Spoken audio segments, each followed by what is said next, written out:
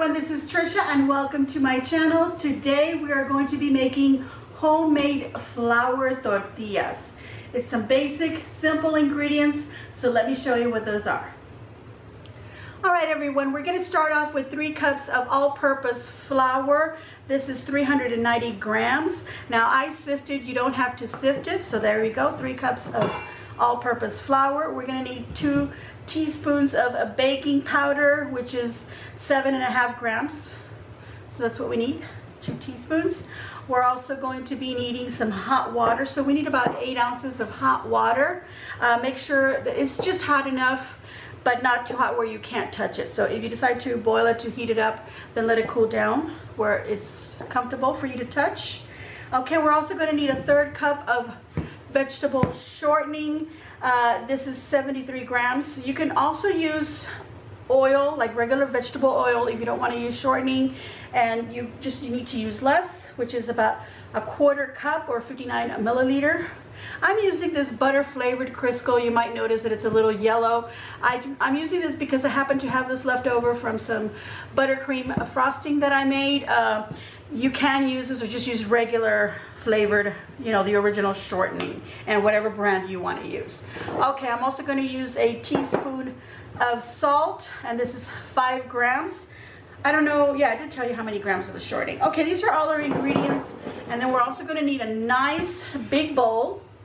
We're going to need a surface where we can roll out our tortillas. We're going to need a rolling pin and something to put our tortillas in to keep them warm. Okay, so those are our tools.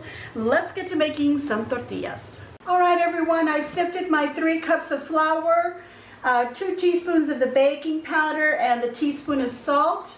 All in here, like I said, you don't have to sift it. You can just put it all in as is, and if you want, you can just use your hands to just blend those 3 dry ingredients together and just break up any little clumps you might feel in there.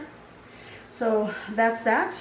Okay, I've measured out my shortening, and it's 1/3 cup. I feel like when I was giving the ingredients, I may have said 2/3, but it's 1/3 cup of shortening. So that's going in there. And you're going to break it up.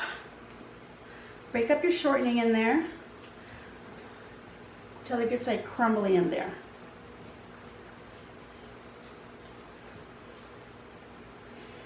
So just keep squeezing and breaking it up with your fingers. You could use a spoon, but it might be a little more trouble getting everything to break up the way you want it. So the best thing to do is use your hands. Make sure they're nice and clean. Your nails are clean. Remove any jewelry because you don't want to get any of this on your jewelry and any potential germs that might be in your jewelry in your tortillas. Okay, once you have it all nice and crumbled up like that, this little piece there that I want to break up a little more, we can start adding our water. Now I boiled my water and I've let it dry. Sorry, I let my water dry. I let my water cool off to where I could handle it. So I'm going to pour 8 ounces. I am going to put the recipe with cup and gram and milliliter measurements in the bottom. Now, 1 cup of water doesn't mean we're going to use up all this water, okay? I spilled some, so I'm just wiping it up. Okay, so I'm going to pour about half of the water that I've measured into my dry ingredients here. Just get the water in there. Start mixing the dough into it. So just scoop it up, bring it up to the middle. And then again, you're going to start squeezing again to break up that shortening with the water. That's why you want warm water, because that helps break up that shortening. Okay.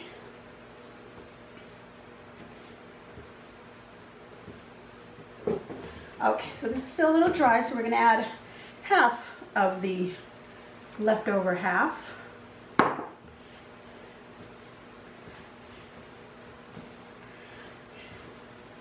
And it's gonna feel really sticky, but that's okay. You want it to be sticky. You don't want it to be a dry dough.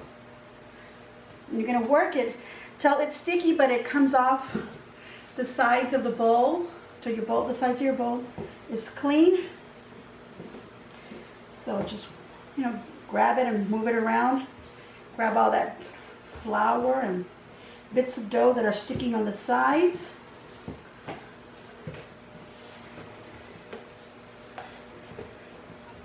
Let me get those little bits off of me. They come off pretty easily, so that's when you know your dough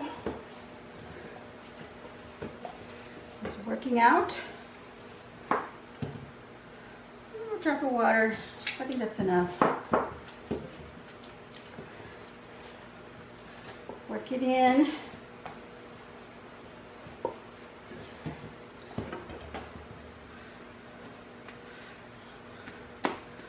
Here, now I can grab all those pieces off of my hand here. My hand, all this comes off. All the little pieces that were in the bowl came off.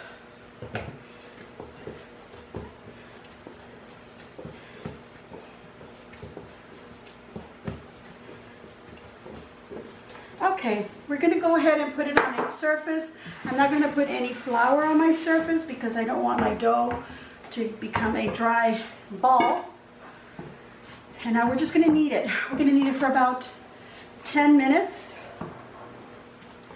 So this is where you're going to put on some salsa music and start working out your bottom half, because this is going to work out your top half.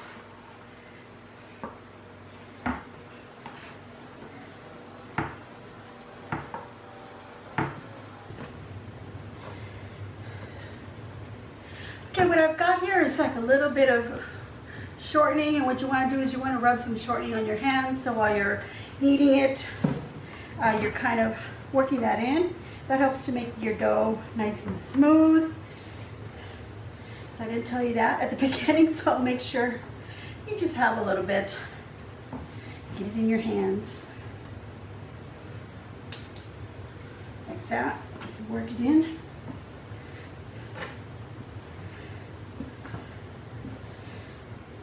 Okay, I have been, sorry, my board keeps sliding around. I have been kneading this. I actually even sat down to do it, but it's a lot better to do it standing up. My arms and my shoulders have gotten a really good workout. So now I'm just going to do the last and form it into a ball.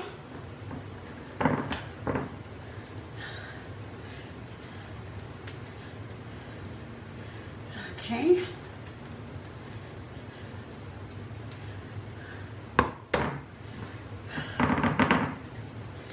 Rub it on top.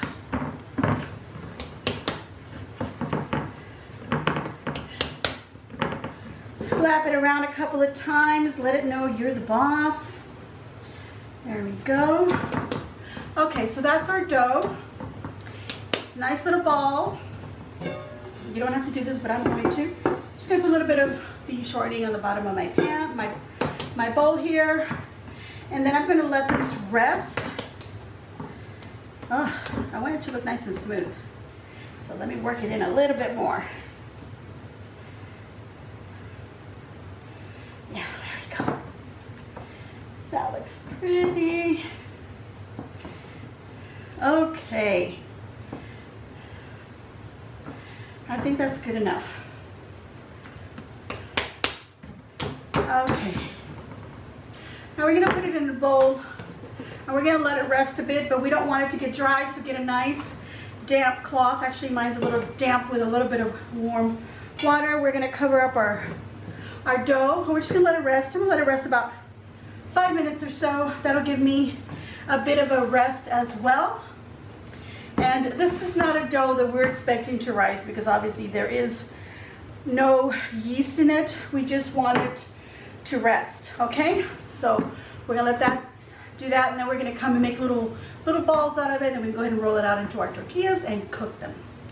All right, everyone, I've had my dough here resting. I actually kind of moved it around a little bit and checked it out. I decided that that was good enough. So we're gonna take this towel off, but we're gonna kind of keep it off to the side here in case we need it. We're gonna bring out our dough right here. And I'm just gonna give it another little bit of a knead. And then I'm gonna start making little balls out of this dough. If you look at it, it's a little bit smoother than it was before I put it in the bowl. So that was nice that it got like that. So what you want to do is you just want to like squeeze out little balls. And that just depends on how many tortillas you want to get.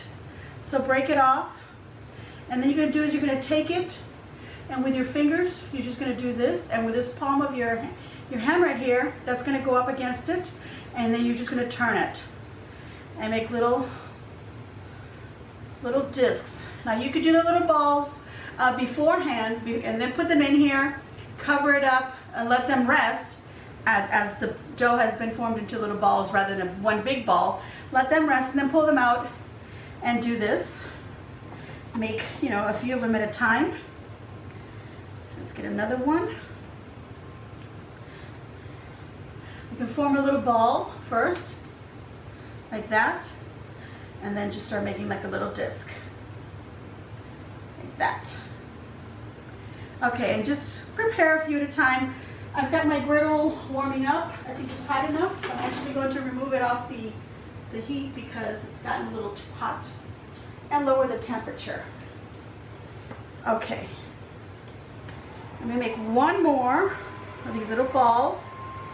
Now, if you prepare the little balls ahead of time, however you want to do it, as you roll these out, keep your little ball in there with the damp cloth, okay? So that it doesn't dry out on you.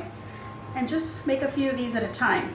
Now once you have practice and you feel like, oh, I can do all these little discs, then do them all. Stack them up in here, again, cover them up, and roll one out at a time. So that's what I'm going to do, put some of those in there. Now, first tortilla is always like, for me, it's always like my first pancake. I usually end up burning it, or, you know, it just doesn't come out right. But I'm just going to take a little bit of flour, very tiny bit, not even, you know, just enough to sprinkle on here. Get your rolling pin, or, you know, whichever one you want to use, whichever rolling pin is most comfortable to you. This is the one that I always use. This is my icebreaker as well. Whenever we had parties, big bags of ice. Crush, crush. We break up the ice with that. I'm going to try doing it with this one just to see what it feels like, because I did have this. That's actually for my fondant or my, when I make a gum paste. Okay, so what you want is just start rolling it out. Turn it as you roll it out. Now, I've never gotten a perfectly round tortilla, so, you know, don't be discouraged, because this one tastes just the same, whatever shape it is. As a matter of fact, when we were growing up and my mother would make us flour tortillas, we would joke about them being like the different shapes of the, you know, the steaks. So my brother and I we would joke about it. My mom took it lightly because, you know, she didn't really care. Okay, because we loved her flour tortillas, and that's what matters. Okay, you want to roll it out fairly thin. And like I said, your shape doesn't matter. Now normally what I'll do is I'll roll out 3 or 4 of them at a time. And now what happens with this is when you roll it out, it shrinks back. So what my grandmother and my mom used to do is they used to drape them over your bowl. So that's why you want a big bowl, even though you're making a small amount. You drape them over, that kind of keeps them, you know, hanging, and it keeps them stretched and they don't shrink back as much. This is going to be a fairly small tortilla from what you can see. I'm going to try to stretch it out a little bit more.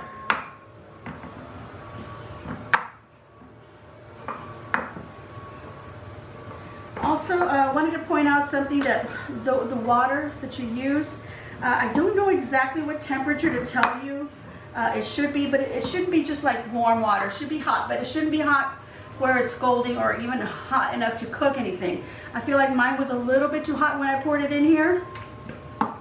So you don't want it to be too hot because it can cook the dough, and then of course it makes it also harder to knead it and roll it out. But this is my crooked tortilla.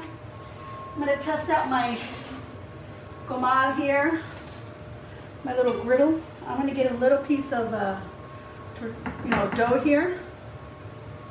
Put it on there.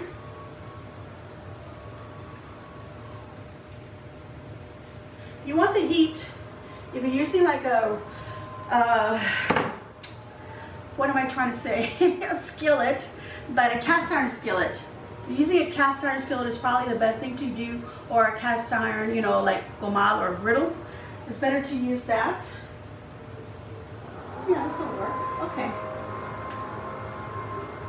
But you want your heat to be like at a medium heat. You don't want it to be high, but you do want it to be hot enough. And this doesn't even take that long. It's not like, you know, 2 minutes or 3 minutes on each side. It's nothing like that. It's almost kind of like seconds on each side. Now, if you can't turn it with your hands, get yourself a spatula. Let's leave it a little bit more. My comal's not hot enough. I'm going to start rolling out my next tortilla.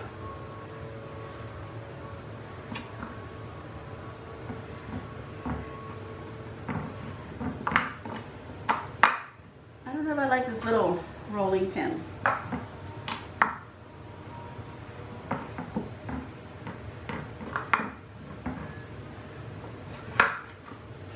Let me see if I like it better with my big one. Well, I can put more muscle into it with that. It's also going to be more misshapen, but hey, whatever works, works.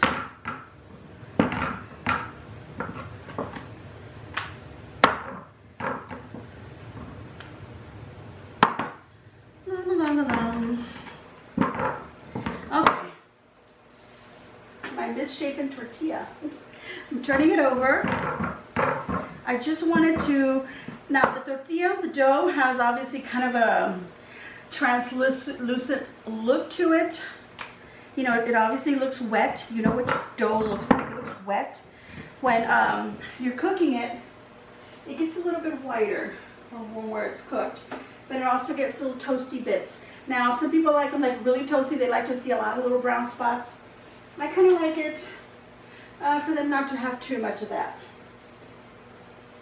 Whew. So this is a cooked tortilla right here. My crooked tortilla. Ooh, is very hot. And now I've got my little styrofoam packing here. Put a little towel in there, whatever you want to use. Put your tortillas in there. Let's start making the next one. I wanted to roll it out pretty thin because it does shrink up on the griddle, and then it's a little thick, and I like them a little thinner. So I'm going to try and roll this out a little bit more before I actually put it on the heat. A little hole in that one. That's okay. Okay, you guys, I'm going to make more of these little balls. I'm going to keep making my tortillas, and I'll be back when they're all done. All right, everyone, I've got my last tortilla on the griddle. You might notice when you're making your tortillas, you may get some little bubbles. Don't pop them. Just leave them alone. When you turn them over, your tortilla may also rise and puff up a little bit. I would use a spatula to kind of push it down, you know, squish it down and get that hot air. If you try to do that with your hand, it might pop in your hand, and then you'll get steam and you'll get a really bad burn. So you don't want that. Okay, this is my last one. I've been putting them all in my little styrofoam container. I actually ate one and I shared it with my dog, so I was pretty bad. I made 12 of them, by the way. Okay, this one's almost done. Like I said, it only takes seconds. Keep your, you know, your comal hot. So you want to keep it on a medium, almost to the high side of the heat index. I've got this one drying here. That was the one that I had on my dough. Okay, let's see. That's good. I'm going to go ahead and take this one out, put it in the container. Just going to move this out of the way from the heat. There we go. All right, everyone, my flour tortillas are complete. Let me show you. Look at that. So good. Let me show you the big old stack right here. And I've got one that not quite round, but it's still yummy looking. And this is what I have. Some of them got a little browner than others, and that's okay. They're perfectly fine. I'm gonna keep them nice and warm, but a little tricky trick here is to take one, and I'm gonna take it, and I'm gonna put some butter on it. Now, here's a decision you can make. You can either sprinkle it with salt, or sprinkle it with some sugar, or even some cinnamon sugar. You can take these tortillas that you've rolled out and you've stretched over your bowl, and instead of putting them on the griddle, you can get a pan with a little bit of oil, maybe just a little fingertip of oil, not a fingertip, but like a little nail, just a little sliver of oil, enough where you can drop the tortilla in there and it'll start frying. It's a quick process, just like if you were making some tortilla chips and you've got or a chalupa, or tostada, and you get a corn tortilla and you fry it to make it crispy. You're gonna do the same thing with a tortilla, but flour tortilla. But what you wanna have ready is you wanna have some napkins on a plate so that you can drain them, and then you wanna have another big bowl with cinnamon sugar in there, so as soon as you've drained off any oil, drop them in the cinnamon sugar, and you've got a nice crispy tortilla with cinnamon sugar. I actually have a recipe for that, and I'll link that down below. That would be called a buñuelo. One thing that my mom did, you could cut them in little triangles if you want that. My mom would cut them in little strips. You'll have little buñuelo strips, and a little bit easier to, fry up that way. So again, before you cook them and they're still raw, and you've rolled them out, cut them in little strips, about an inch, inch and a half wide, whatever size you want, or in little triangles. Put them in some oil, fry them up, turn them, fry them on the other side, drain them in some napkins, and then duck them in some cinnamon sugar, and they are delicious, sugary, cinnamony, crisp tortillas. I just put some butter on it. I'm gonna sprinkle some salt, and I can either fold it, but what I like to do is I like to roll it up like that, like a little taco. Nothing like a fresh homemade flour tortilla, a little butter and a little salt. So good. I'm gonna give myself a big old thumbs up.